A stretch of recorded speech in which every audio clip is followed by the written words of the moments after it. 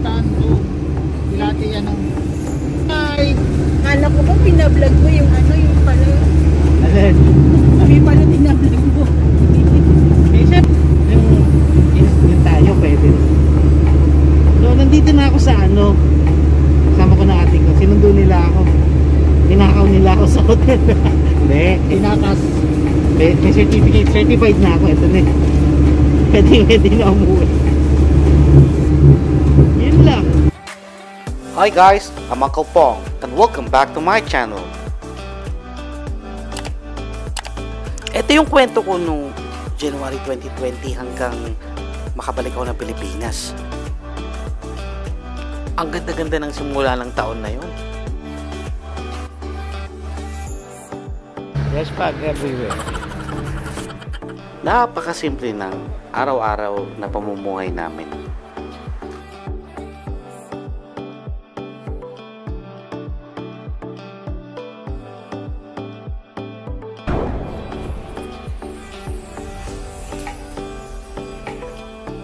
Pebrero, pwede pang gumala-gala.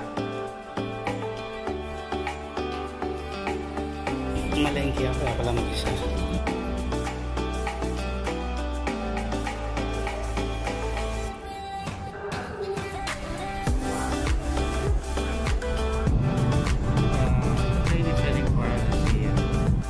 March 30, schedule ko pa uwi sa aming planeta. Pero, yun ang akala ko.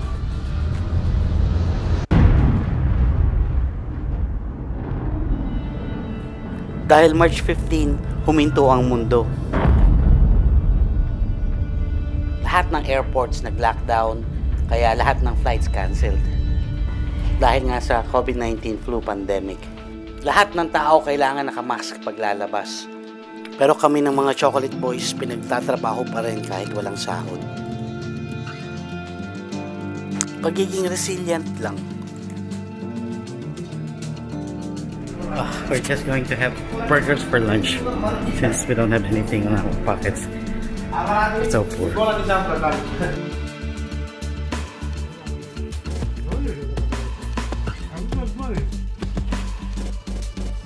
Pero pinipilit namin makasurvive.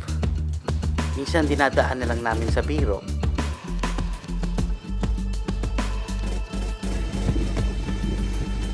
Sooner I'll be hanging out with Kabir around India, but not at this time. Lumipas man na mahabang panahon, nandyan na ang new normal at pagtitiis. Tumitingin pa rin kami sa magandang mangyayari. Umaasa.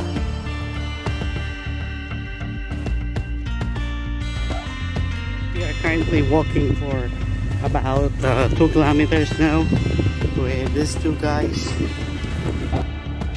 Yeah, where are you heading now?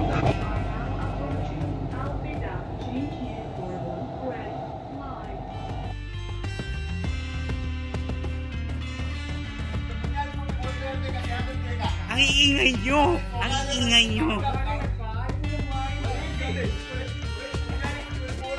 Lumipas ang ilang buwan at lumalala na ang anxiety ko.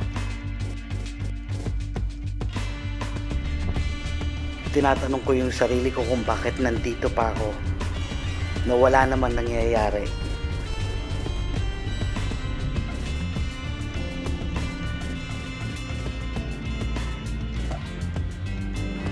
Makalipas ang 11 buwan, halos 1 taon, nakakuha rin ako ng chance makauwi. Why talk different? No, it's normal. It's nothing too different. I think Iba ang pakiramdam pag nakaapa ka na sa airport. Excited kahit wala kang bitbit na malaking halaga.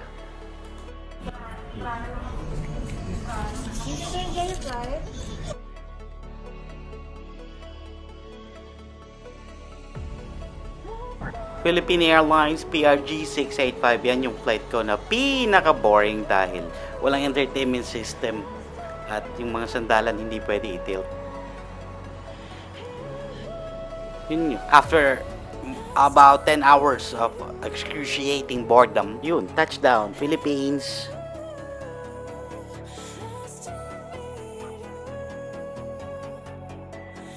Pagkagaling sa airport, diretso kami sa aming quarantine facility sa Makati.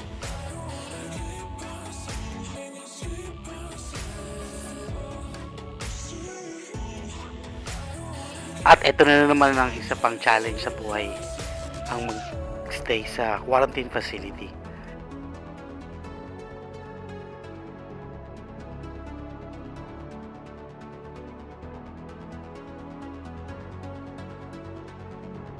Hindi ko lang alam kung lumalala yung anxiety ko o bumubuti na ba. Hindi rin ako makatulog paminsan-minsan sa sobrang haba ng oras na wala kang ginagawa. Ang dami palang papasok sa isip mo, yung mga iniwan mo, yung mga naghihintay sa'yo. Yung lokohin mo yung sarili mo, takutin, ano lang, wala lang. Dahil sa haba ng oras at panahon na iginugol mo dito sa quarantine facility, hindi mo alam kung kailan magtatapos ang iyong kabaliwan. Ikaw na rin ang bahala kung paano mo aaliwin yung sarili mo. Kung laro ka sa loob, bahala ka. Ang pinakamasarap na part dyan, yung mag-email na sa yung Red Cross na nakapasa ka sa PCR test. At makakalaya ka na.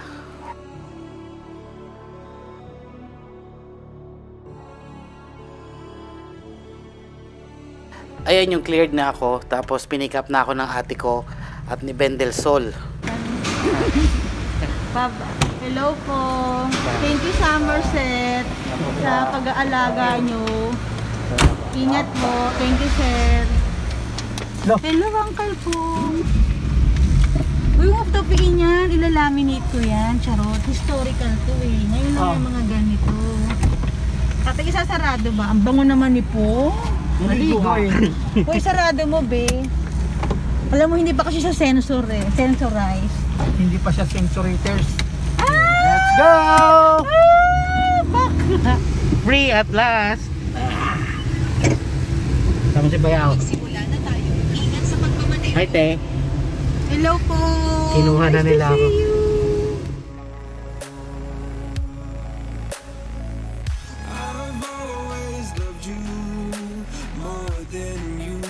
Naligaw na ako eh. Dito sa Rantang. Dati galing kami ng Tanay yun. Hindi na alam kung direksyon. Natinig na. Iingit na ko. Yung tenement. Ano ka naman sa tenement? Boy, say hi to Bikutan to Pilati ano. Hi! Kala ko ba pinablog mo yung ano, yung pala. Alin? Kami pala pinablog mo. Isip, yung tayo pwede.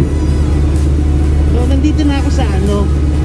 Kasama ko na ate ko. Sinundo nila ako. Ninakaw nila ako sa hotel. Hindi, inatas. May certificate, certified na ako. Ito na. Pwede na umuwi. Yun lang. When I'm old and losing sight, carry me home all through the night. So, tayo po tayo tayo.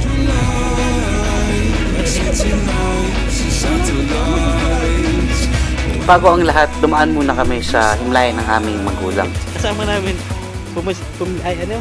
bumisita kami dito sa himlayan ng aking magulang. Huling-huli namin magkasama yung nanay tsaka tatay namin magkasama. Kahit sa kabilang buhay. Chill muna tayo, ika nga. Dito muna ako maglalagay sa Pilipinas. Sa sandaling panahon, kasama ang aking kapatid at ang kanyang pamilya, ang aking mga kaibigan. Salamat nga pala, mabot kayo hanggang dito. At dito ko na rin tatapusin.